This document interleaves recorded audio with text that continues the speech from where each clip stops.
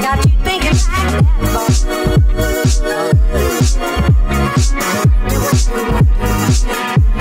I really like the taste and the high from the unrefined live resin. I like to smoke out of my bong a lot normally, so I smoke a lot of flower.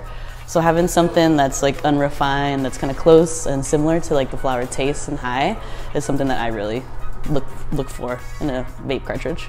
I was kind of curious myself what unrefined meant, and so I just looked up like unrefined and refined.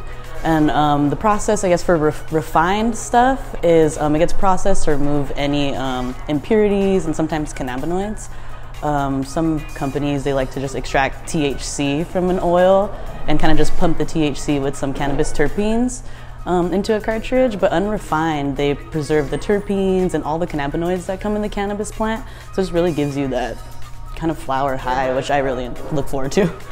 I like the PAX pods a lot more, honestly. It's a lot more discreet too, and just the unrefined has a lot more flower flavor to it. I got the G4 OG, kind of really tastes like skunky, little hints of pine in there and stuff. I really like skunky flower. That's kind of what I go for. Skunk and gas is like my favorite.